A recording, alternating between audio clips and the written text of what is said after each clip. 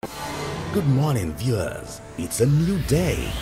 Welcome to today's devotion with the Daily Fountain, the devotional guide of the Church of Nigeria Anglican Communion. Invite your family and friends. Get your Bible and your Daily Fountain manual while our devotional leader takes us on today's devotion. Good morning, viewers. Today is Tuesday, 20th day of December 2022. You are welcome to the daily devotion of the Church of Nigeria Anglican Communion. As usual, we are using the Daily Fountain. Let us pray. Our Heavenly Father, we give you thanks for the privilege of life and service. Grant us, O Lord, access into your word, that we may realize the fact that this present life will soon end. In Jesus' name we pray. Amen. Our text is taken from the book of Isaiah, chapter 40. Isaiah chapter 40, and I read, Comfort my people, says your God. Speak tenderly to Jerusalem and proclaim to her that her hard service has been completed, that her sin has been paid for, that she has received from the Lord's hand double for all her sins.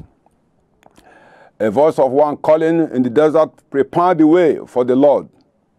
Make straight in the wilderness a highway for our God. Every valley shall be raised up, every mountain and hill made low. The rough ground shall become level, the rock places a plain. The glory of the Lord will be revealed, and all mankind together will see it, for the mouth of the Lord has spoken. A voice says, cry out. And I say, what shall I cry? All men are like grass, and all their glory is like the flowers of the field. The grass withers and the flowers fall, because the breath of the Lord blows on them. Surely the people are grass. The grass withers and the flowers fall. May the word of our God stand forever. You who bring good tidings to Zion, go up on a high mountain. You who bring good tidings to Jerusalem, lift up your voice with a shout. Lift it up, do not be afraid. Say to the towns of Judah, here is your God. See, the sovereign Lord comes with power, and his arm rules for him. See, his reward is with him, and his recompense accompanies him. He tends his flock like a shepherd. He gathers the lambs in his arms and carries them close to his heart. He gently leads those that have young. This is the word of God. Thanks be to God. We are going to consider a topic that says, life will end. Life will end. One is considered alive if he's or she is still breathing, if there's an element of breath in him. Look at verse 6 of our text. It says, a voice said, shout. And I ask, what shall I shout? It says, shout that people are like the grass. Their beauty fades as quickly as the flowers in the field. We are going to lay emphasis on this particular verse as we consider a topic that says, life will end. The word shout or cry, as some versions will put it, shows that the matter is critical and very, very serious. Unfortunately, we hardly think about the end of life until we are confronted with a situation where someone's life had ended. No wonder a shout is needed, perhaps to wake us up from our slumber, procrastination, and denials. This life will end someday, when what we did with it will be judged. May I particularly call attention to some of us who are privileged to serve as public officers or public office holders. The way our manner, at times we handle our opportunity or offices or refuse to leave the office is a clear example that this shout is very relevant and apt to know that we ought to know that one day this life will end, and to make the best use of every opportunity we have to serve as required. And also, those of us that are doing public service should also know that one day someone may retire from the work. And if you have it in mind, the time we have in our service will be used to address matters that give us such opportunity of service. Life will end one day. And even if somebody is alive, age may creep in and affect somebody's energy and ability to serve. A good example is that of David in 2 Samuel 11 following. We saw David made the error for his love for women. He killed Uriah and took his wife. And the same David in 1 Kings chapter 1 verse 1 to 3, Bible recorded that when David was getting old, and his life was expiring, that a young lady that was beautiful by name Abishag, a Shunammite, was arranged for him. And this lady was particularly arranged for him to serve as a blanket to keep him warm.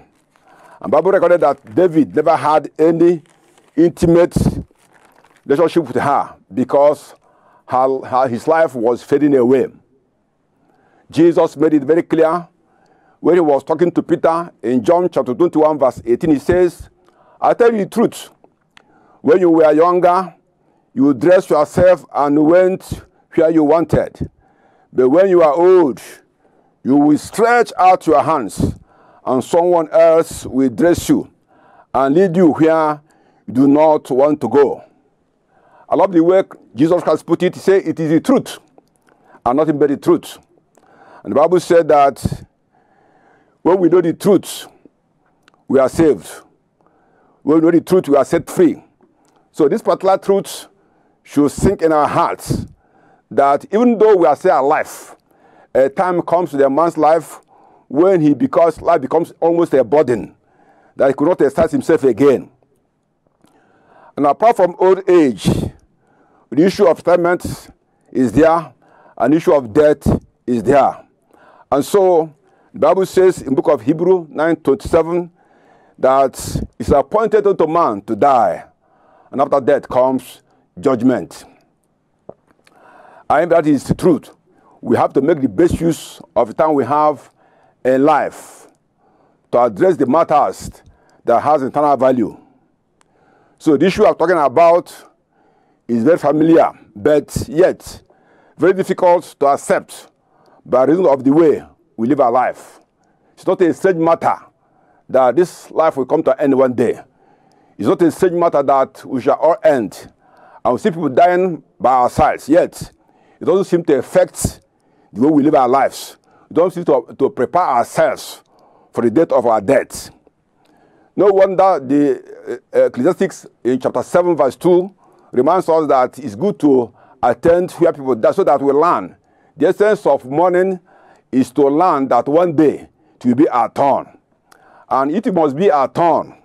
We shall know that it's in this life that we have to prepare ourselves for the report we are going to give to God, because there will be judgment for everything man has done on this earth, whether good or evil. And so, although we know that this life will end, at times it doesn't seem to reflect in the way we live our lives. The great psalmist David was so much concerned that he made his prayer in Psalm 39, verse 4 and 5. He prayed this way. He says, show me, O Lord, my life's end and number of my days. Let me know how fleeting is my life. You have made my days a mere heartbreadth. The span of my years is as nothing before you. Each man's life is but a breath. So we may know that life will one day go. But we don't seem to reflect this knowledge in our life, in our behavior. So that's why David, a man of God's own heart, had to make it a prayer, asking for grace to make an impression in his heart, for God to impress it in his heart, that this life will go one day, so that he will address his heart to wisdom. Every living soul must accept this fact and use every opportunity he has to attend to his or her God-given responsibility. The example of the rich fool is very apt. It's recorded in Scripture in chapter 12 of Luke from verse 16 that the young man, amassed a lot of wealth and was rejoicing over his achievement. And the Bible says that when he was encouraging his heart to begin to rejoice and enjoy his wealth, God spoke to him. God said to him in verse 20, "You fool," he was actually called a fool, "this very night your life will be demanded from you. Then who will get what you have, what you have prepared for yourself?" So any person that is living this life without being conscious of the fact that one day this life will expire, before the eyes of God, that man is a fool. Maybe a wise person in the eyes of man.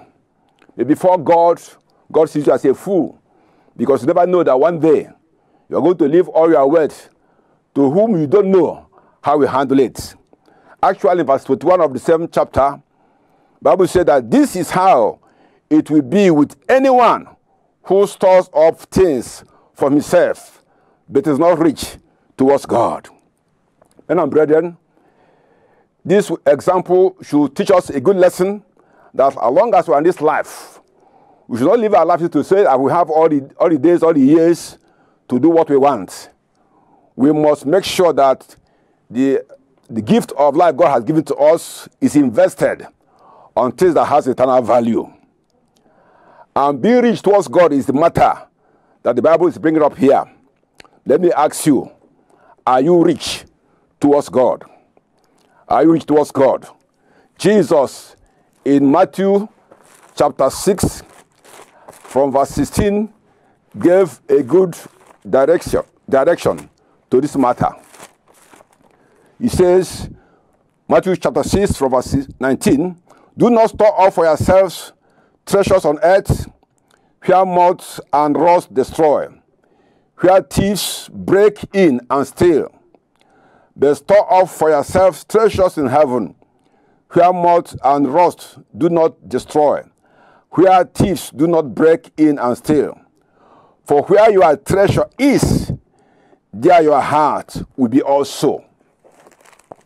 So the Bible has encouraged us to measure how we use our life in relationship with eternity. So where your heart is, where your wealth is, that is where your heart will also be. So we are encouraged to guard our hearts. The Bible says we shall guard our hearts, for out of it come the issues of life. We should be mindful of how you use the good things of life. And maybe that's the reason why the prophet began to shout, so that some person will say he did not hear, that all living should hear it clearly, that man is grass.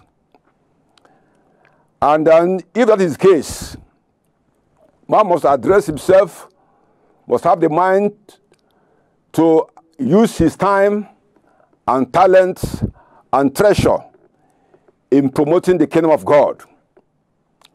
The story of the rich man and Lazarus also added the color. The Bible says that the rich man was actually repentant, but that was after he has died. In death, there's no repentance. It became too late for him, and he began to regret. Don't waste your time, because a time comes when you have taken your last breath. You don't have time to serve God. Even if you repent that time, it will be too late. It is here and now that God expects us to use whatever is available to serve Him. But let us be assured of this, that no one can serve God except he has received Jesus as his Lord and Savior. A natural man cannot serve God. In book of Acts of the Apostles, chapter 10, 1 following, we read about the story of Cornelius, who was a good man. He was very prayerful, he fasted, he gave gifts. But his gift never mattered until, out of God's mercy, Peter was sent to him to preach the gospel to him, that he might be saved. So that his service will have eternal value. Men and brethren, in this period of Advent, I challenge all and sundry to make room for Jesus in our hearts, to use all we are and all we have in the service of the Master, because life will soon end. This life will soon end, then what we did with it will be judged. It may be worth the time if you are to spend time to reflect on what your life is all about. So that we are usually willing to admit this life will end either by death or by return of Christ. Are you investing your life for Christ or for self? Let us pray. O Lord, mercifully compel our hearts to understand the brevity of this life and to invest our time and life on matter of eternal value. All this we pray through Jesus Christ our Lord. Amen. We thank you for fellowshipping with us today. We invite you to join us tomorrow morning, same time, same station, for another special edition of the Daily Fountain.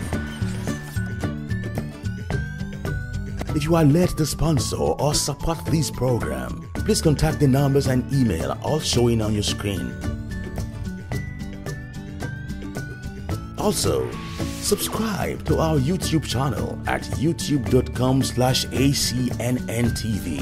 Visit our website www.acnntv.com.